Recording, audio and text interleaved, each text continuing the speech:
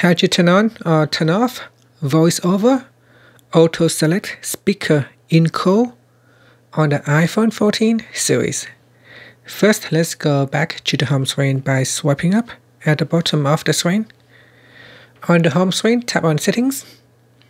In Settings, swipe up to go down and tap on Accessibility. Then, at the top, tap on VoiceOver. Then we go down and tap on Audio. Next, tap on Auto Select Speaker Encode. Tap on the toggle button to switch it off.